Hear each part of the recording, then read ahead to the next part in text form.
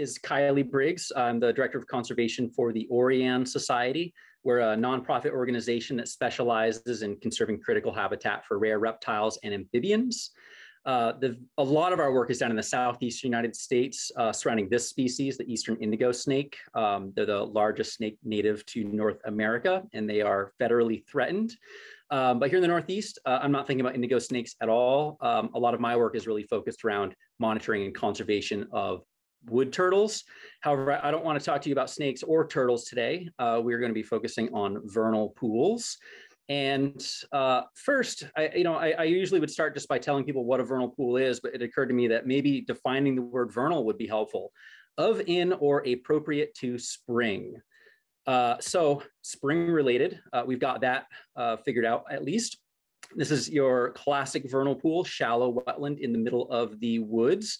And what makes it a spring habitat is that these are seasonal pools of water. They're not there all the time. Critical habitat for many plants and animals.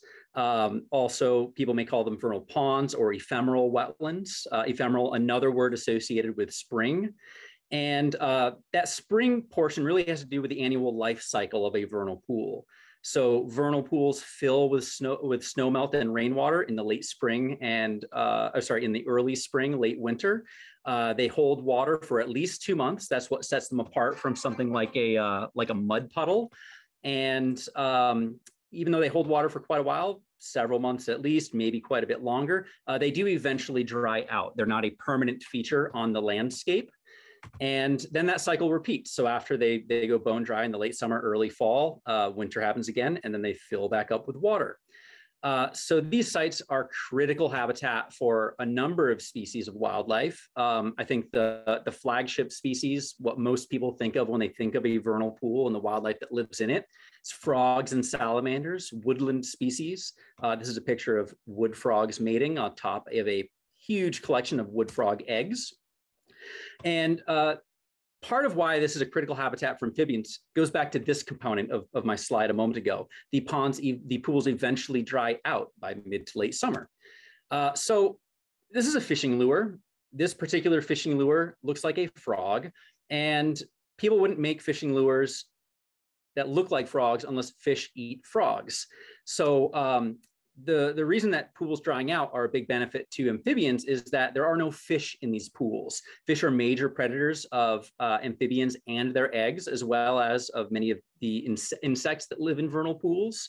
So that drying out really is just what keeps that habitat free of predators. So no fish, good for frogs and salamanders. Some of the wildlife that lives in pools, just example species. Woodland amphibians, that would include the Jefferson salamander, spotted salamander, wood frog. There are a few others. I'll talk about those more in a moment. Invertebrates, mostly we're talking about aquatic insects, the larval caddisflies, fingernail clams, so not all insects, fairy shrimp and sea shrimp, those are crustaceans. Lots of stuff that live in these pools.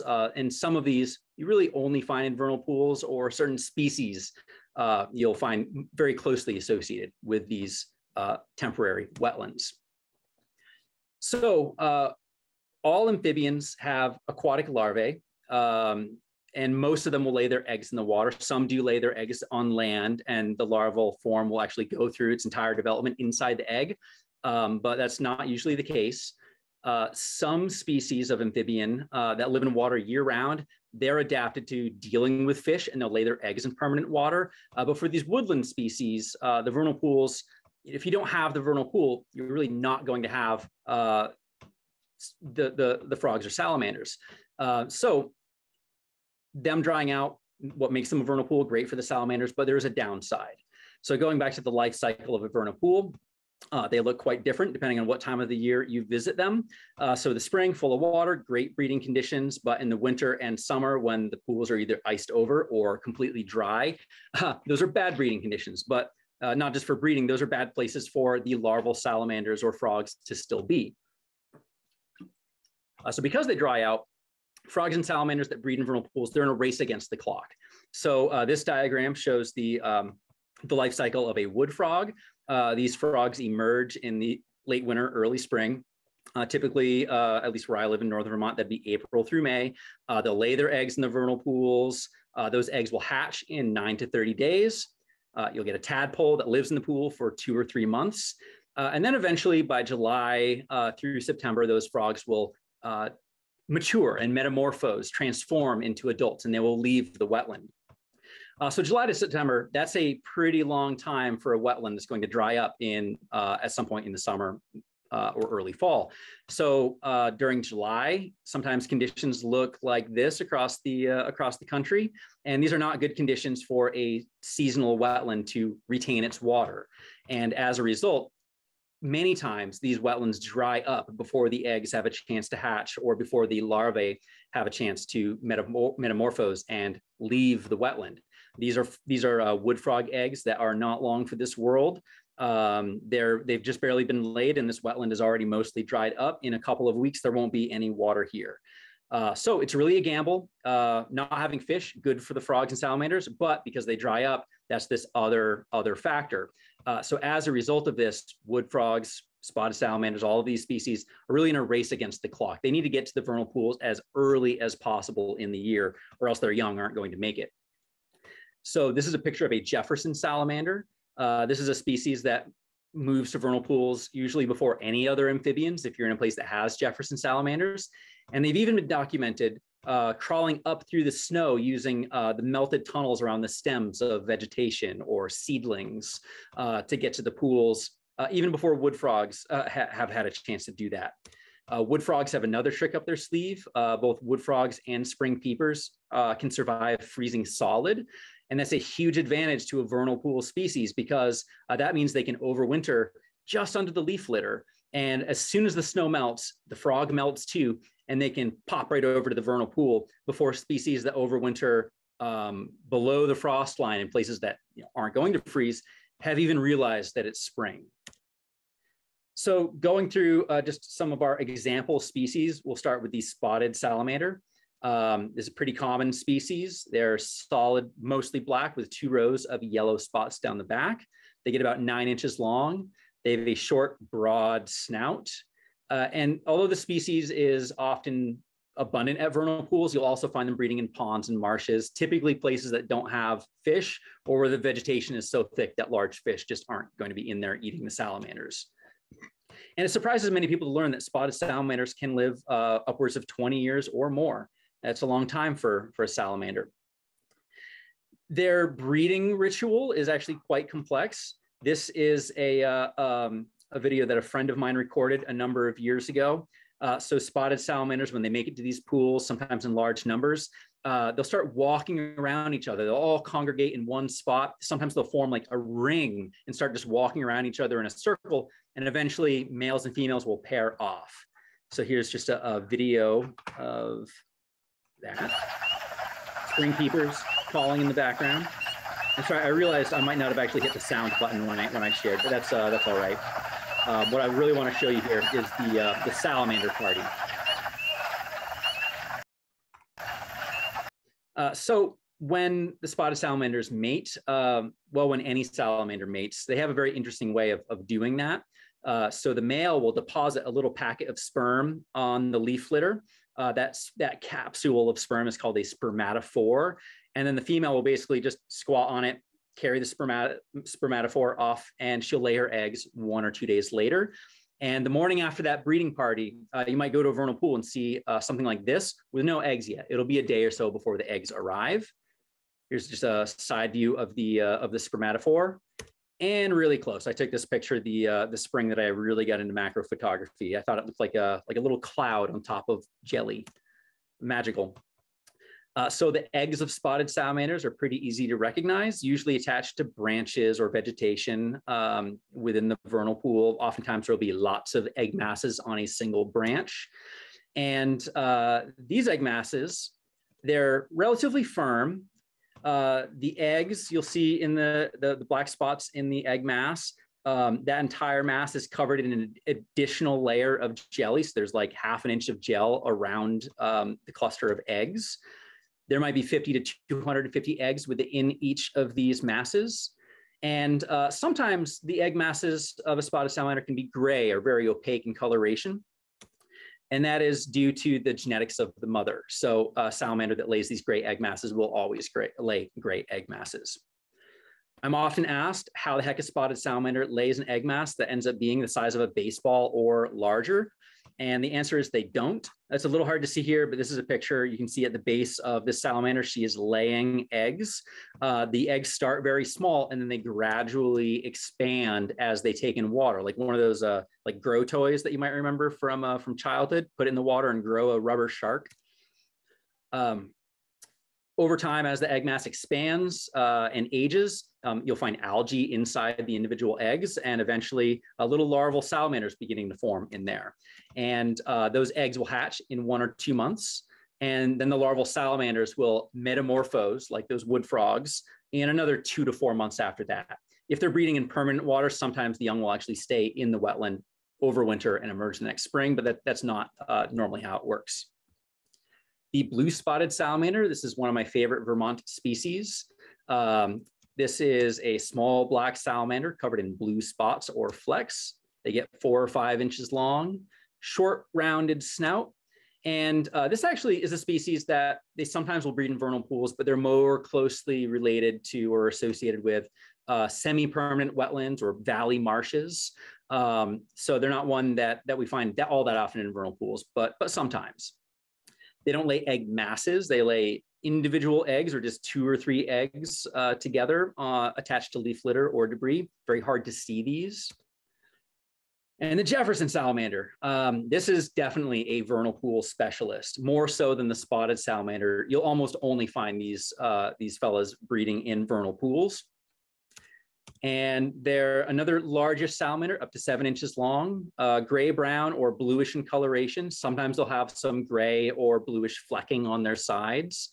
They're not as heavy or broad as the spotted salamander. And they have long toes, but that's really only if you're comparing them to a blue spotted salamander, and a squarish snout. The analogy that I like to use is that if you're trying to figure out, is it a blue spotted salamander or a Jefferson salamander, because they can look very similar. The face is what I go straight to. Blue spotted salamanders, they've got that short rounded snout. I think of them as like the old Volkswagen Bug. And then the Jefferson salamander, broader, longer, more rectangular. That is going to be the Volvo of the salamander face world. Jefferson salamander eggs, very similar to spotted salamanders, but smaller, less eggs per cluster, just 20 to 30 eggs. Like the spotted salamander, there's this extra layer of gel around the mass. So you see the embryo, a membrane, and then extra layer of gel. And these are very loose, runny eggs. If you were to pick up spotted salamander eggs, the mass holds its shape, whereas Jefferson salamander eggs just like fall flat and almost they'll like ooze through your fingers if you open them up a little bit. But it gets complicated. So you might think this is a Jefferson salamander mass. However, Jefferson and blue spotted salamanders have hybrids that are much more abundant than either of the purebred species. And those hybrid eggs have a high rate of infertile or dud, non-viable eggs that start off looking normal, but then the eggs don't develop and they get colonized by mold that turns the eggs gray. So if you see eggs that look like Jeffersons, but half of them are dead and gray, probably a hybrid mass. And it's interesting, the purebred species actually don't breed with each other anymore. They're isolated enough that they are distinct species. The hybrids can breed with either of the pure species. And just to give you an idea of how complicated it is, the hybrids are all female, or they're almost all female. And when they breed with the males of the pure species, they usually don't even use his DNA. They discard it entirely. Just the act of the little sperm entering the egg causes the development of that egg. And then the young are basically clones of the hybrid female, but then rarely they'll incorporate some of that male DNA. It gets way complicated, way more complicated than I've just explained. You normally get into stuff like that when you're thinking about like ferns or plants, but some vertebrates can do it too. The eastern newt, this is one of our most common Vermont species. A little salamander, 3 or 4 inches long. Newts are salamanders. They can be orange, tan, or like olive green in coloration. Red spots on the back circled in black. And they have rough skin compared to other salamanders that have like smooth, shiny, slimy skin. And what's really unique about Eastern newts compared to any other salamander is that they have 3 parts to their life cycle. So whereas a spotted salamander has larvae and then a mature or a terrestrial version that looks like an adult or is an adult, there are 3 stages of the Eastern newt. The larvae, so all salamander larval forms have external gills on the back of their head, fins that are designed for swimming through the water. The Eastern newt has a very broad, flat tail fin that extends up the back. They also have this black line through the eyes. But then they metamorphose into a terrestrial juvenile called a red F. This is that orange one that you might find wandering around on the forest floor. And they can stay as a red F for between 2 and 8 years. They can stay on land for quite a long time. And that bright coloration is the reason why you can find them wandering through the forest floor out in the open. Nothing eats them because they are toxic, and that orange coloration is a warning to predators. Eventually, they go back to water.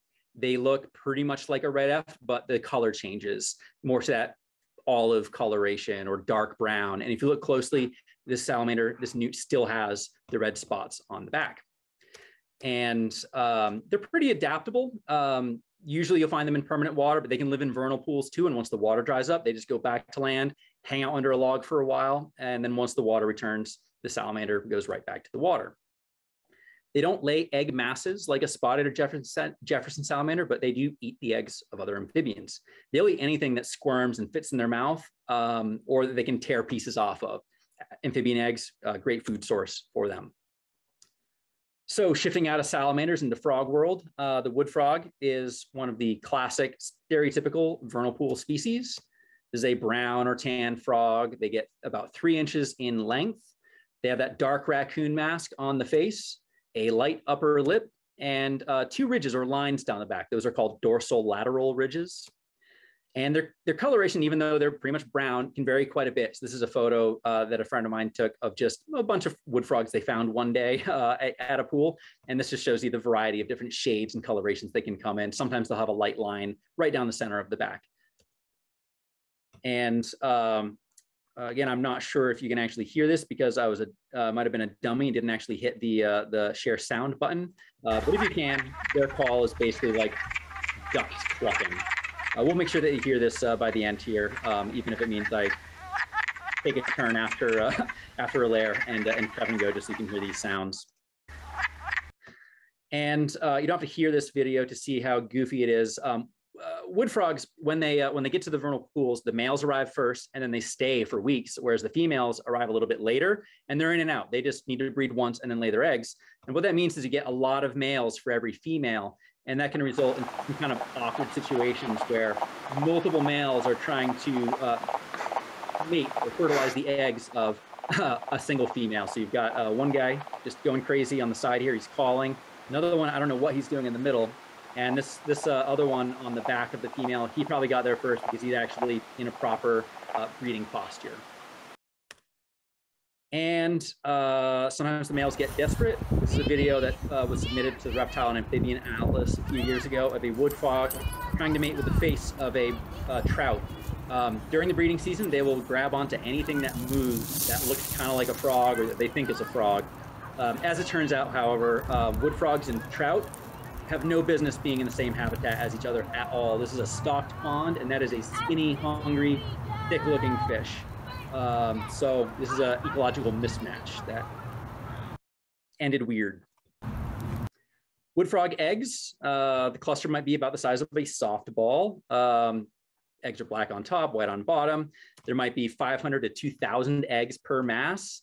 And unlike the salamander eggs, there isn't this layer of gel around the whole mass. So you have egg, membrane around the egg, and then no extra layer of gel. A lot of times wood frogs will all lay their eggs in one spot. So a whole pond might have, or pool might have no eggs, and then one branch sticking out of the water has all of the egg masses together. Spring peeper, tan frog, dark X on the back. And sorry, I am going to actually stop here and just reshare, make sure that I actually hit the volume button. All right, it looks like I did. So that was an unnecessary step that I just took.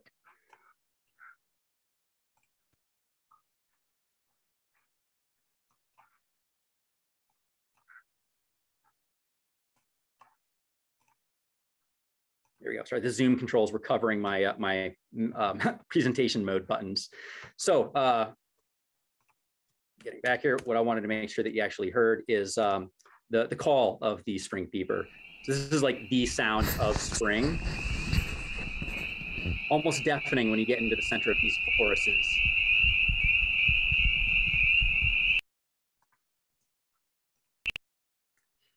And shifting out of amphibian world, spotted turtles are also a species that's closely associated with vernal pools. However, in Vermont, there are not many opportunities to see spotted turtles in a vernal pool because they're critically endangered. They get about 5 inches long, black with the yellow spots, orange on the legs. And this is a species that overwinters. They hibernate in permanent wetlands, but then during the summer, they might use several different wetlands or move across wooded land to forage in vernal pools, because when the vernal pool is there, it is full of food for a turtle: frogs, salamander, eggs, tadpoles, lots of insects. This is like a buffet for spotted turtles. So this is a video I want to show you. Don't pay attention to the really grainy picture, but getting entirely out of vertebrates into the invertebrate world. Fairy shrimp are one of the classic vernal pool species. These are small filter feeders. They're crustaceans, although they're completely unrelated to the shrimp that we eat. Some species really specialize in vernal pools, and the adults, they need to live in water, but of course, vernal pools dry up. Their eggs can survive prolonged periods of drought and might attach to the feathers or fur of animals that pass through them, and then they can be dispersed to other vernal pools. So just show you, this video is going to look a lot better than the still. These are just some fairy shrimp swimming around on the surface. And of course, that's spring peepers off in the background. Lesser known than fairy shrimp is the seed shrimp, or ostracod. This I think of as a tiny hairy clam with legs, but they are crustacean. They're very difficult to see with the naked eye, easily overlooked. They only get 1 millimeter or 2 in length, and they can be a lot smaller than that. This is another species that their eggs can survive prolonged periods of drought, sometimes years. And then the moment that those eggs are rehydrated, they'll hatch and tiny little ostracods pop out. And those eggs can also attach to the fur or feathers of birds and mammals and be transported to other wetlands. You can find ostracods in literally every body of water, from the Atlantic Ocean to the mud puddles in your backyard that only have water for a couple of days.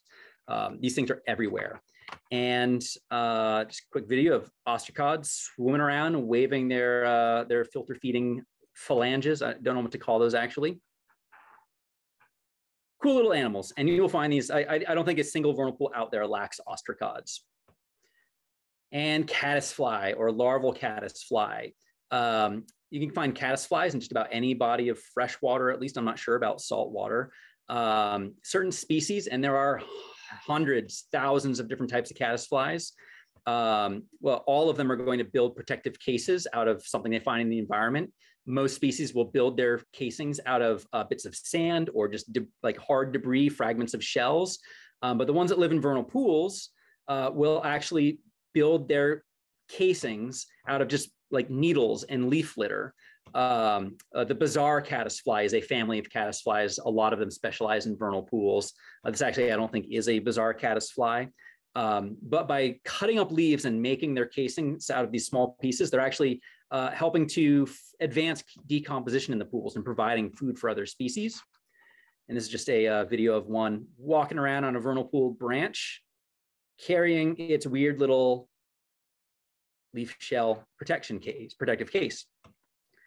And to close things out with the invertebrates, fingernail clams.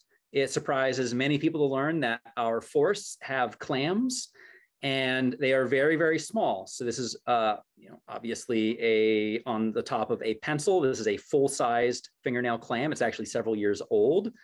And you can actually age this by counting growth rings. So right here, if you can see my mouse, this would be the end of the first year, end of the second year, end of the third year, and then end of what is probably this clam's last year.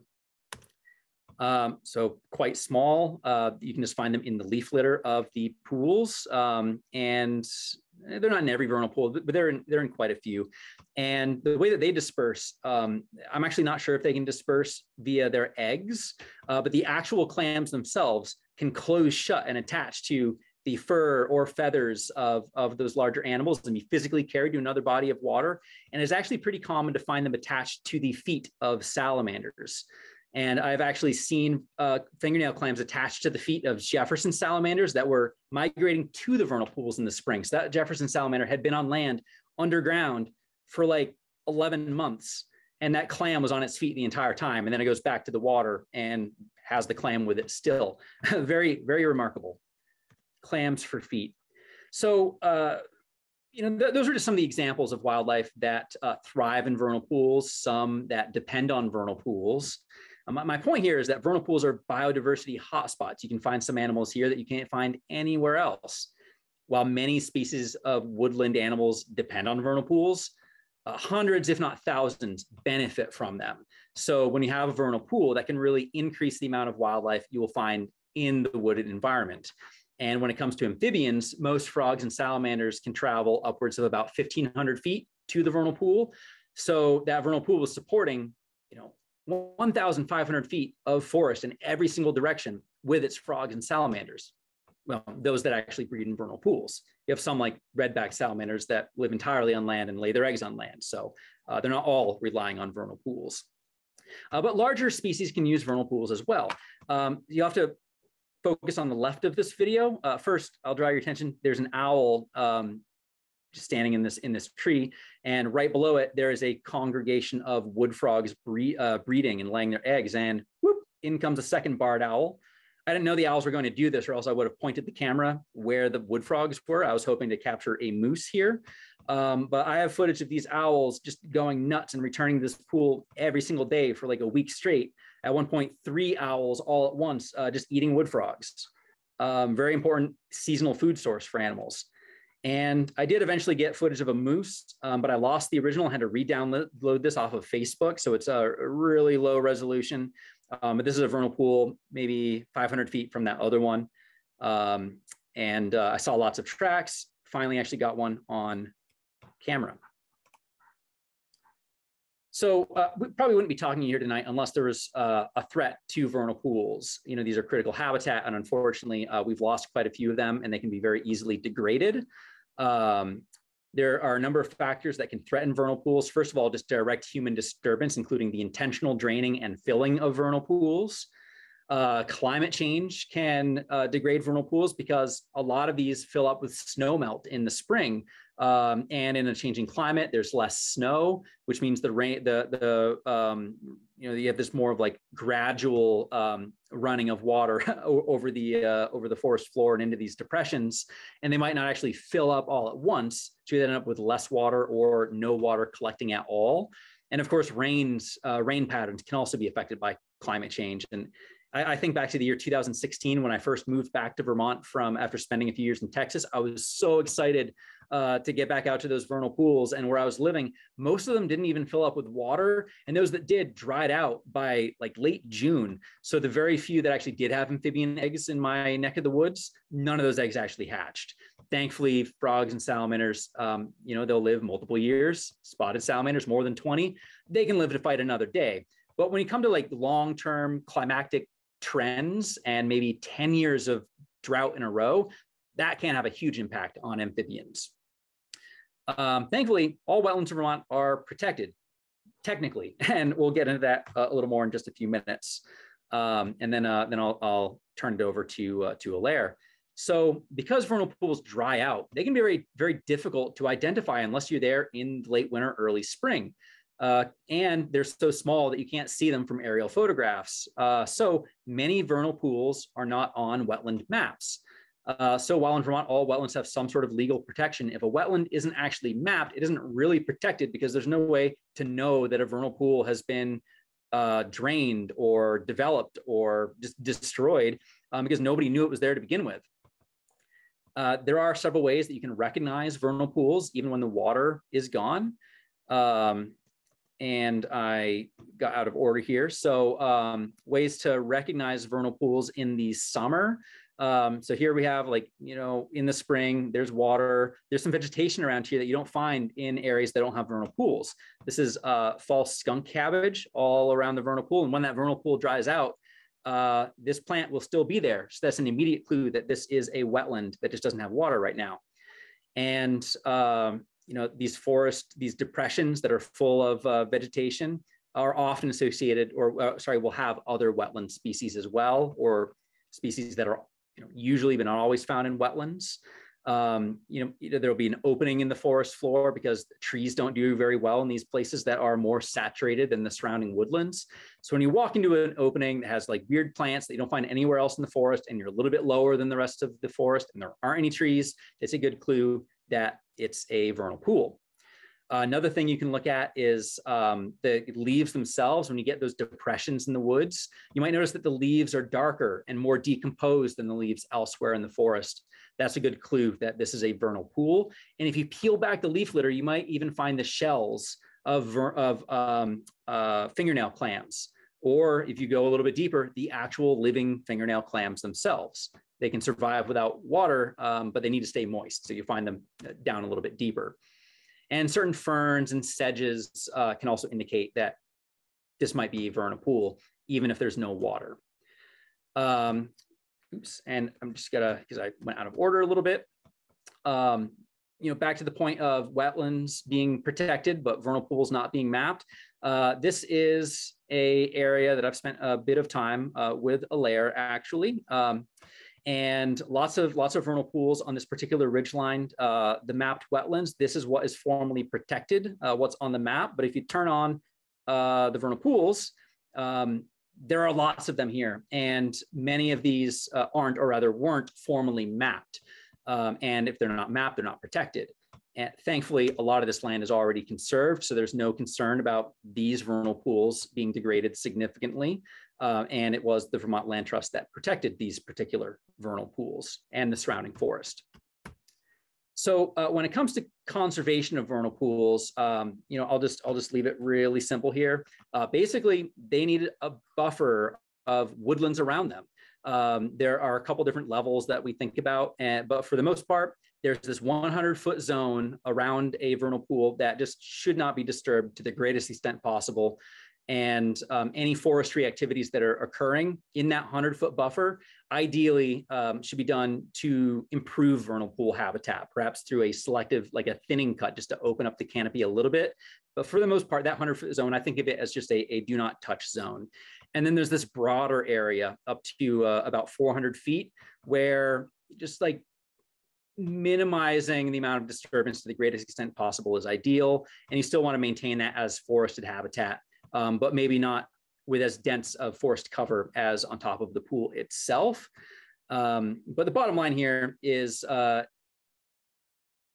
it's a woodland habitat. It needs to be surrounded by woodlands. You know, you could extend this buffer out to 1,500 feet and it would be even better than a 400-foot zone. But 400 feet, I think that's pretty good. And none of this really means anything if the pool isn't mapped. Kevin will tell you a bit about that at the end of our joint presentation. But for now, I'm going to pause there and turn it over to Alaire from the Vermont Land Trust.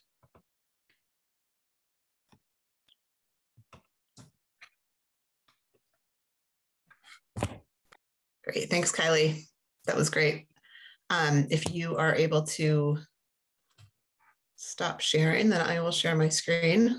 Yep, hang on. And while we're transitioning there, I just want to thank Kylie. Kylie, you've always got these incredible photos and videos, and it's just so fun to see some of these species moving around that I never really get to see. So thank you again for sharing that. So I'm going to get mine going here.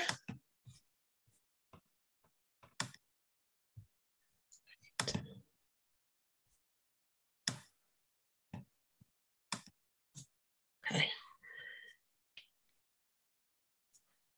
So Kylie just gave us such a great overview of all the species that live in vernal pools, these special animals that are only found in these places, and they need them or really rely on these really unique and special spots for breeding. And so though you may see a spotted salamander somewhere else other than a vernal pool, these places are really critical for those species for their survival. And one thing that I wanted to really emphasize now is kind of going from the pool out into the surrounding forest, because when we think about what makes a healthy vernal pool, what makes these places be able to function in the ways that support all of those species that we just learned about, it's really the forest around them. Sometimes I hear vernal pools described as like a puddle in the woods, but to me, the critical part of that is like, it's in the woods. If you just had a little pool of water in the middle of a field, okay, maybe some frogs would go there, something would be living there, but it's really the woods that makes it what it is. And I just want to start with something that maybe seems obvious. And from this photo of spotted salamander eggs from a pool down in Springfield, Vermont, and looking back to the photos that Kylie shared, all of those eggs were on branches, you know, and when you said it, Kylie, that the salamanders and the frogs, like their eggs are often attached to branches. And you wouldn't have branches if you didn't have trees above dropping those branches. Maybe that seems obvious, but I think it's really worth pointing out. You wouldn't have that leaf litter as it decomposes, produces really vital minerals and nutrients for all those species. So I'm going to talk a little bit about sort of this forested setting and what we all can do to promote it, to promote great habitat for these species, not only for the breeding season when they're in the vernal pools and using those, but also for when they're out in the woods for the rest of the year, when those salamanders are out there with their little clam feet walking around. So just a view to sort of emphasize this, here's a trout lily, something that I'm hoping I'll start to see pretty soon. I haven't seen them yet up here in northern Vermont where I am, but a trout lily with a vernal pool in the background. So this is looks like mostly hardwood forest surrounding a vernal pool. And it's, as Kylie said, the forest around vernal pools is really, it supports so many other species that rely on the pools for some important part of their life cycle. So whether it's those owls or the moose that are coming in for some early spring vegetation or early spring, you know, feeding on frogs that have just thawed out from the winter, they're providing this really important service at a time of the year that is pretty tough for a lot of animals in the woods. You know, your animals coming out of hibernation, things aren't really growing. A lot of insects haven't started moving around yet or aren't there yet. Birds might be just coming back. So vernal pools are producing this really incredible pulse of nutrients and that really supports life around the forest in general. And this picture is of a vernal pool. Actually, I believe this is one that we will be visiting. For those of you who might want to join us, Kylie and I are leading a walk on May 12th in St. Johnsbury, and this is one of the pools on that property. But I wanted to show this picture just because it really shows like a healthy forest surrounding a vernal pool. Some characteristics of that forest: lots of trees of different ages and sizes, trees that have fallen are in varying stages of decomposition. Those are providing shelter, and as they're decomposing, they're providing nutrients and biomass to build up the organic layer on the forest floor. And what you're seeing in the sort of the middle of the photo, there's some large tree trunks. There's one covered with moss in the pool itself. When I assess vernal pools for Vermont Land Trust, I'm always looking around those kind of fallen trees in the middle of the pool to look for egg masses. They provide a little bit of shade and shelter in the pool itself, but then out in the forest floor, they're slowly decomposing and providing shelter for animals when they're moving through the woods. And the fine branches that are right in the foreground of the picture, I think are just really important because, you know, these are just fine branches. They decompose fairly quickly. They're falling off of trees. Trees are shedding them as they're just growing and living in the woods.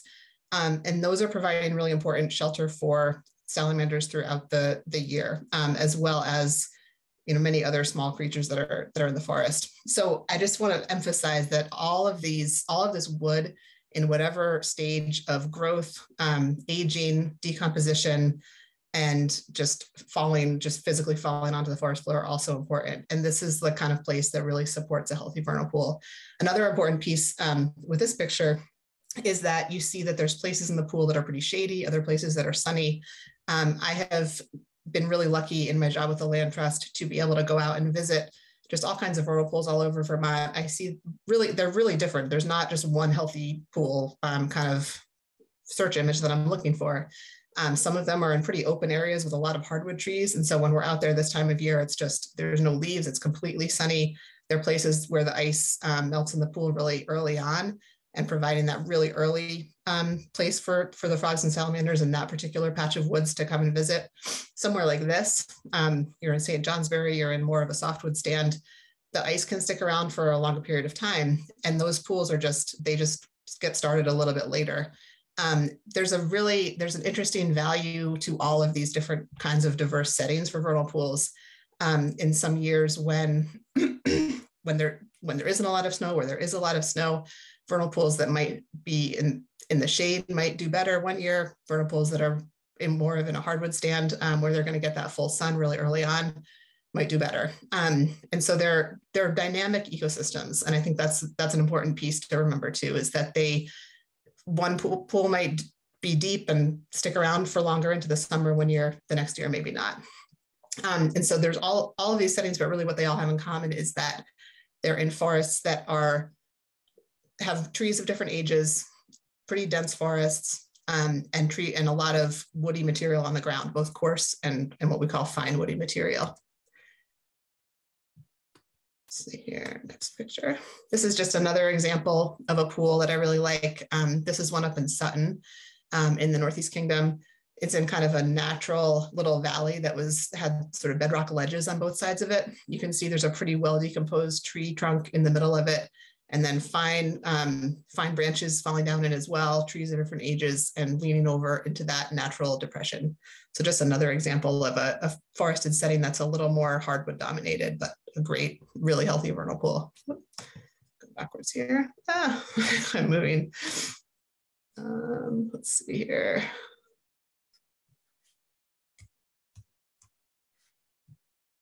So I wanted to here's where I want to be, take a moment and just talk about how Vermont Land Trust thinks about vernal pools and how we protect them in our conservation easements. So this is just an example of one of our conserved properties. This is the Andrewstown Forest in Richmond, Vermont. Whenever we start a new conservation project, one of the things we do is we do an assessment for vernal pools. And that's one of the favorite parts of my job, is to be able to do that. Start out looking remotely. We use remote data layers from there's a statewide layer of potential vernal pools. We talk to folks like Kylie, we talk to people like Kevin from Vermont Center for Eco Studies sometimes to get a sense of whether there might be a pool somewhere. When we do get that signal that there might be a pool, we go check it out. And in this case, there are 2 pools on the Andrewstown Forest property that I documented. There's always a potential to miss one. There's one right up here, sort of right in the upper central part of the property, and then there's one down in the eastern part of the property. What we do then is we go out, check them out, decide if they're state significant vernal pools. So we go through a whole process with the state natural heritage program with Fish and Wildlife, determine that they are. And then what we do is I recommend that in the easement, those pools get protected with large buffers. And those buffers are based on research like what Kylie was showing earlier. So we really recommend that in the first 100 feet around the pool and in the pool itself, there's no disturbance at all. So no cutting of trees. If there's a trail or a road, something can stay, but that there isn't any forest management in that first buffer, just to really protect the woody material on the floor, to let the forest be that really diverse, uneven aged forest stand with a dense canopy that provides enough shade for the pool to keep it from drying out early. And then in the area beyond that, we actually recognize that there's a 600-foot total buffer around the pool itself. So the first 100 feet is that no touch zone. And then that area between 100 and 500 feet, we still recognize that that's important habitat for vernal pool dependent creatures, specifically those spotted salamanders, the Jefferson salamanders and the blue spotted salamanders, for the rest of their year of life, throughout the year, other than the breeding season, recognizing that research has shown that they spend most of their time within about 600 feet of the pool where they're born. And so we add additional protections to that 100 to 500 foot zone, so to the next 600 feet around the pool. What that looks like when Vermont Land Trust easement is closed. This is a really hard picture to see just because of the aerial photo that we used, but that those pools have these sort of a primary zone, and then we call a secondary zone. The primary zone can be enrolled in the current use program. So if the landowner is in Vermont, this is a program that forest land can be enrolled in with a tax incentive. And then the area outside of that is actually quite large, from that 100 to 500 feet, 100 to 600 feet, sorry. And in those areas, we're just making sure that we're working with the landowner and their forester to have management that's not creating large open patches of timber cutting. So small patch cuts, single trees that can be cut are fine, but we don't want to go beyond that. So what does that look like on the ground? Usually it looks like just good forest management. And so when we're in that 100 to 600 feet, I just want to make the point that what we're looking for here is like a forest that looks kind of messy. And so this is a picture from the Andrewstown Forest in Richmond that was pretty close to the vernal pool. I'm not sure if this was within 600 feet, but it's probably within 1,000 feet of the vernal pool.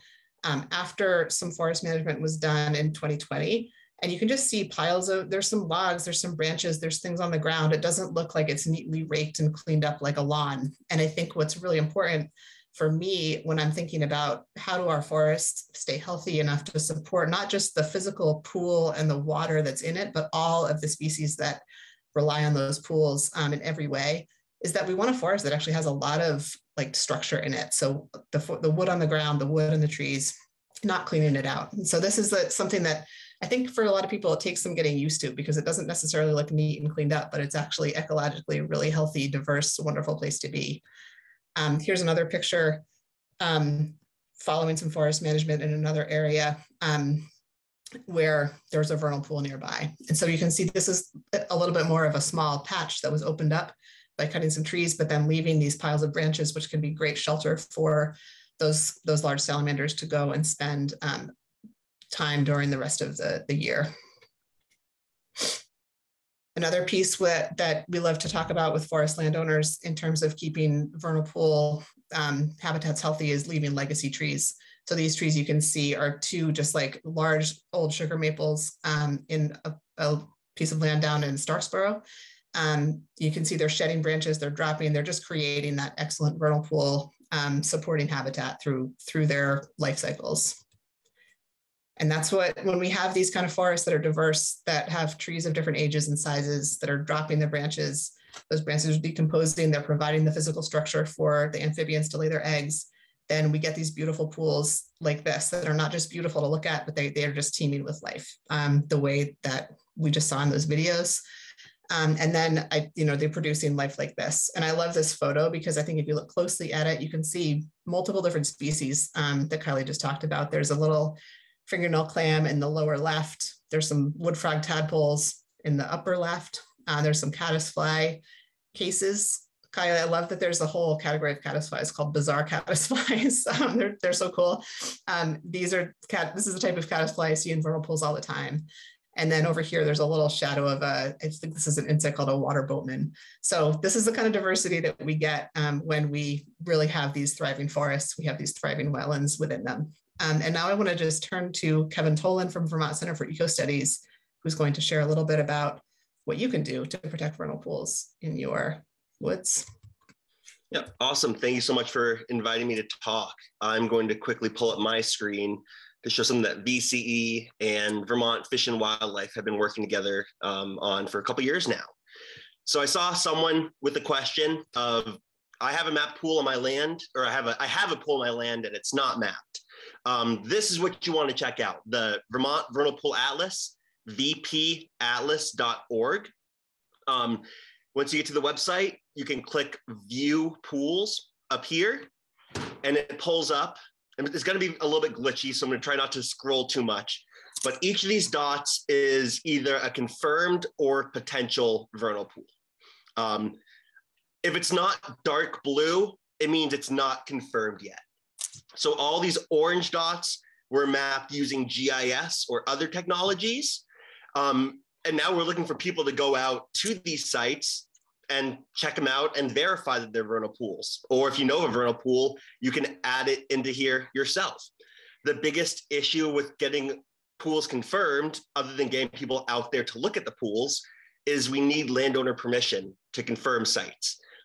Just the way that like the laws work, and in partnering with Vermont Fish and Wildlife, this is the official wetland inventory for vernal pools. It feeds right into A&R. We partner together with this very closely with them. So we have to make sure we're doing everything exactly how we need to do it. So landowner permission is integral, or else it can't be fully confirmed and get that full status as a protected wetland. So I'm just gonna zoom in quickly to Woodbury, because I know that Kylie's been monitoring a pool there. So zoom into Woodbury, and you can start seeing a little bit closer where all these sites are. If you zoom in right in the middle here, this is Woodbury Town Forest. Let me just put on the Google satellite view. And so you see there's 3 confirmed sites in Woodbury. So now say they weren't confirmed, or you're interested in going out to check out the vernal pools, you can go out there yourself, fill out a data sheet, and submit it to this website, basically doing those field surveys for us. Or I guess for the state, or for everyone in Vermont, right? So that's especially important if you're near one of these orange dots, which is, we've looked at the site using different image layers, and it looks like there might be a depression there, or there might be standing water there. You can lug out to that site, scout around a little bit, be like, no, there isn't a vernal pool here. And then we can know that we can remove it, and we don't have to worry about it for the state wetland inventory anymore. Or it may be a vernal pool that the next time the land changes ownership, the pool might get developed because it's not mapped. And as Kylie said, if it's not mapped, it's really hard to protect things. So you can go out and do that legwork yourself, get these on the wetland map, really easy to submit. You can just sign up right on the website. We do have some resources to help with this. If you go back to the website, the main page, and click the Vermont Vernal Pool Mapping Project link, it pulls up like the main landing page for that.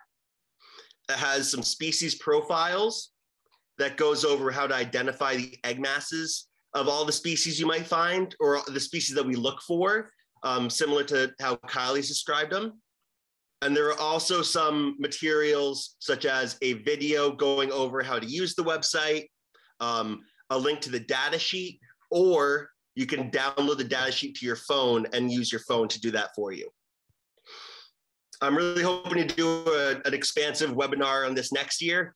We just now finished up the 2nd iteration of it. It's it's a pretty bare bones project. We only have 1 developer that's done all of it. So we're still trying to get it all up to speed. But I'm really hoping by next year we'll be in a really good spot that we can do a big webinar for everyone in all VLT landowners or whoever else, and hopefully make sure that people are knowing about this and know that you need to get your site mapped to make sure it has the fullest protections possible. So yeah, thank you for the chance to talk about that real quick. Great. Thank you, Kevin, so much. Yeah, and Vermont Center for Eco Studies is such a great, it's a wealth of information. The Vernal Pool Atlas is such a great tool. And the Vernal Pool Mapping Project data is something that I use a lot in my work at Vermont Land Trust. So really grateful to have such an excellent kind of research-based but really practical organization in the state. So it's a great resource. We just have a few minutes left, but I think we can get to some of the questions. I am going to put up our closing slide here just for a moment so you can see our what we've got coming up in the next couple of weeks around vernal pools. And I think I'm just going to show it here. But yeah, we've got a few questions on what? Sorry again, you're seeing my got some technological issues here. But while I'm figuring that out, Kylie, wood frogs and salamanders, they don't both freeze solid. It's just the frogs, right? Yeah, and it's just certain types of frogs. So in Vermont, we have 11 or 12 species of frog, and the only ones that can freeze are the wood frog, spring peeper, and the gray tree frog. So the rest of them can't. And as far as I'm aware, no North American salamander can freeze. The only salamander that can freeze that I know about is the Siberian salamander, which is another newt, actually. Cool. We had a question about the evolutionary, like, is there any evolutionary connection, do you think, between why do wood frogs sound like ducks? Is there something there? I mean, like, why does any animal sound like anything? Yeah, I don't know, maybe, but as far as I know, it's just the sound they make. Okay. Nice. Thanks. It's a very basic sound. Both ducks make the most basic sounds of any bird. They're pretty early on evolutionarily. The wood frogs just make the easiest sound they can. Yeah, who's to say that ducks aren't impersonating the frogs? Yeah. And here's another one. How long do eastern newts live in their aquatic form? Aquatic form, usually it will just be a season. They should make it out before the winter. Sometimes they may overwinter and come out the following year. But in some places, they actually never become terrestrial again. Some salamanders are what's called a neotenic, which means like they retain their juvenile or larval characteristics. And a small percent of eastern newts, just about anywhere, might be neotenic. So they'll become adult without ever losing their gills, and they'll stay in the water their whole lives. But what's really fascinating is in urban environments, eastern newts have persisted even in Central Park in New York. However, they did that by ditching the terrestrial eft stage. The whole purpose of a red eft, the terrestrial stage, is to go colonize a new wetland. I mean, they're really adapted to beaver ponds, which are temporary, not the way that vernal pools are temporary. You know, vernal pool is there every year, but then like disappears for a little while every year. Beaver wetlands might be there for 20 years straight and then disappear. So if you're an eastern newt and the wetland disappears, it's kind of handy that your young might be on land for 8 years looking for new habitat. But if you're an eastern newt in Central Park, New York, where is that eft going to go other than pavement, or like a parking lot or a very busy road? So over time, just because a small number of those newts had that neotenic trait, they're the ones that survived. So in urban environments, there's some populations of eastern newts where almost all of them stay in the water their whole life. They go from larva to adult, skipping the eft, but retaining the gills. It's cool. That's fascinating. So cool. I think we'll just take one. We've got a couple of different questions here. I'm going to say somebody asked if they have a vernal pool in their land, but it has not been documented in the state system yet. Who do they contact? I always contact Mark Ferguson from the Heritage Program from Vermont Fish and Wildlife. If you look up Vermont Fish and Wildlife Natural Heritage Program, he should be on there. But Kevin, is that something that some people could reach out to you about if they find a vernal pool? Is that something you want to learn? I'd say do Mark first. I'm really flooded this time of year between meadowlark stuff and some other vernal pool work. So I just unfortunately, I can't get out to all the map sites. But I know that Vermont Fish and Wildlife has people that can. And I mean, yeah, I'll still answer you and try and walk you through the mapping process on our end too. So either one works. Yeah. Kevin, could people use that app for confirming a vernal pool to send you data about one that's not mapped at all? Yes. Yeah. So if you open up the pool, if you open up that app I showed you, the website's directions on how to actually download it. It downloads to your phone. And even if you're outside of cell service, you can open it up. It'll load all the vernal pools in the system. And if you're not near one, you can say this pool wasn't mapped and add in the information from there. Awesome. It's a great resource. I want to recognize that we are at 8:02, so that folks should feel free to leave as they need to. I think we just have a couple more questions, so I'm happy to stay on for 5 more minutes if we want to just get to those. But before we do, just to note that we have a few upcoming events with Vermont Land Trust, 3 vernal pool walks in Wells, Barre, and St. Johnsbury, so all throughout the state. So if you're interested in getting out to a vernal pool, check our website, vlt.org, and register for one of those walks. Kylie and I will be out on the one on May 12th in St. Johnsbury, which will be really fun. We've also got a spring wildflower webinar on April 27th. So thanks so much, everybody, for that. And so let's just pop on to these final questions here. making new vernal pools. This is something that I get asked occasionally. So Jill is saying, are there successful examples of making new vernal pools? This is something that I tend to say, well, vernal pools are in the woods. They're where they are for a reason. There's a topographic sort of setting where they can be, and there's a drainage setting, there's a forest around them, and that's all those factors combined make a place where there can be a healthy vernal pool. It seems like making new ones, there's a lot of variables that we don't necessarily understand. And so to try to create one, it's more than just creating a depression in the ground and filling it with water. So I tend to say, let's focus on the pools that we know about that are healthy. And because there's also a risk of sort of inadvertent vernal pools, like tractor ruts or ruts from vehicles that are driving in wet places in the woods can fill with water. And like Kylie said, those wood frogs are going to attach to a fish and try to mate with it. They will also lay their eggs anywhere they can. I've seen so many wood frog eggs in puddles made by vehicle ruts. Those eggs have no hope. And so it's really almost like a waste of that animal's reproductive effort to be laying an egg in a rut. So I worry about vernal pools, well-intentioned, but maybe not completely ecologically, like not all the pieces are there in a pool that somebody creates, and it maybe isn't the best habitat to support those species into the future. But I'd love to hear Kylie or Kevin, if you guys have thoughts on that. Yeah, I mean, it can work. I don't know if it's always worth it every time. Like there's been research where some have been very productive.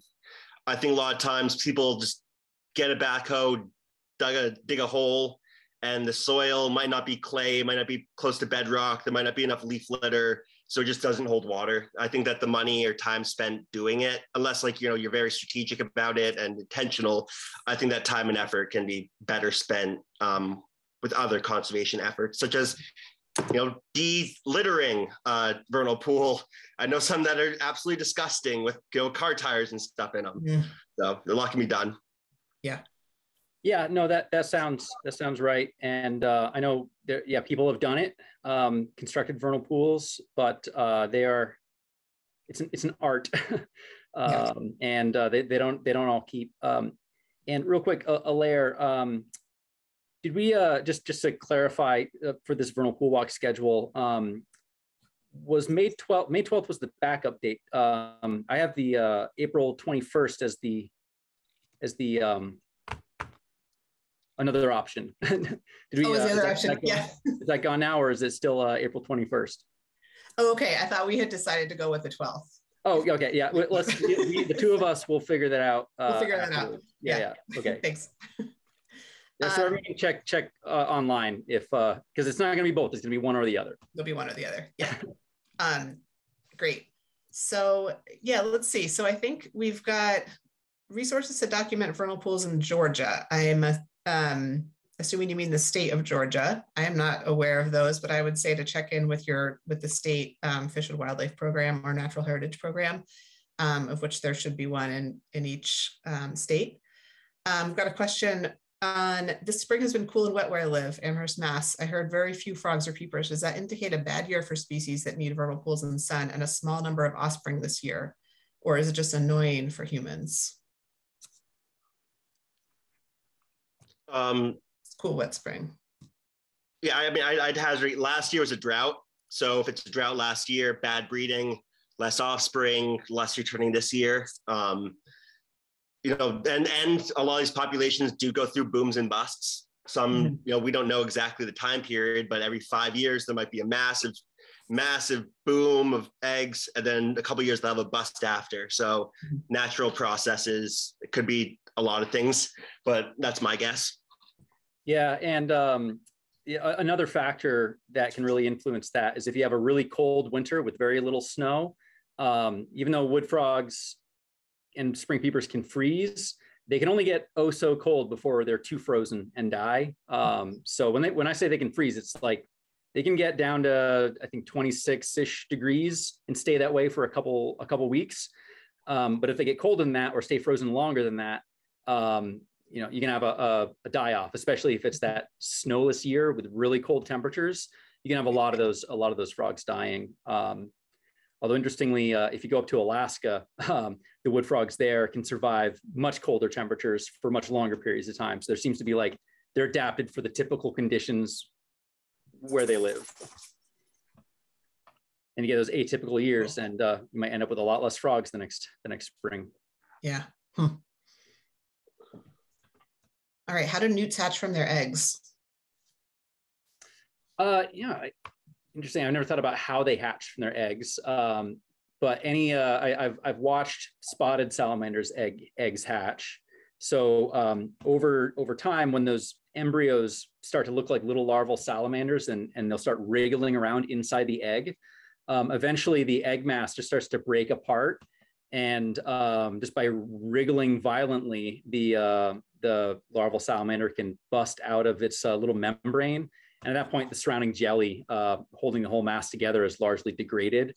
And I would assume Eastern newts hatch in much the same way, except that they don't have the extra layer of gel to fight through. They're just a little egg in a membrane on its own on the pool floor.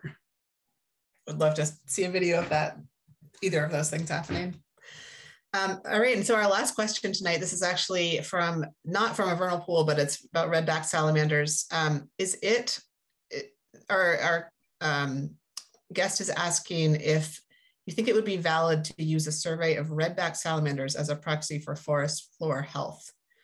There's a paper in the 1970s from Sam, I think, Droga, who did this, and just wondering if that would be something that either of you know about. I don't know much about that, but I would say yes. That's my assumption. A healthy forest tends to have more redback salamanders, and they are a very easy and abundant, well, they're an easy species to find. They tend to be very abundant whenever their needs are met. And there are standardized methods. Well, I shouldn't say standardized. There are protocols for monitoring redback salamanders using artificial cover.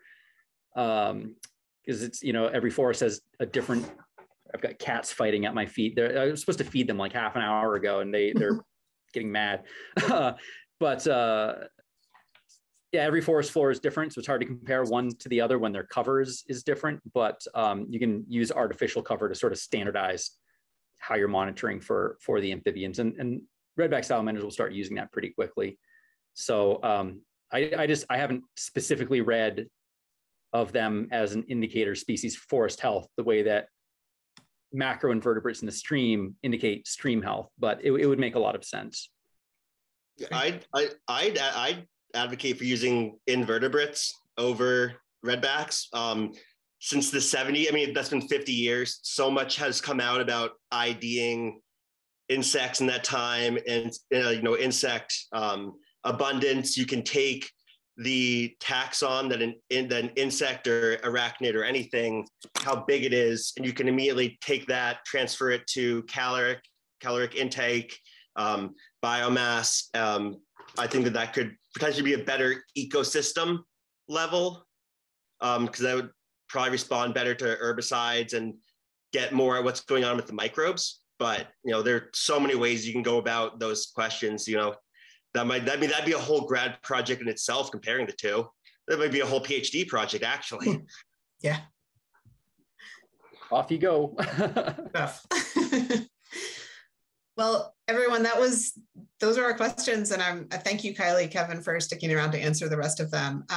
Really appreciate you both coming and joining us here and helping us us and our community understand vernal pools a bit better. This has been really fun. Yeah, so thanks a lot. And all of our guests, thank you so much for coming. And you'll see a survey in your email in the next day or two. And you might have a link to it, I think, even when you leave this Zoom call. And the recording for this will be up on our website in a couple days. And we invite you to check out our website, vlt.org, for more information on this and other upcoming opportunities. Thanks, everyone. Have a great night.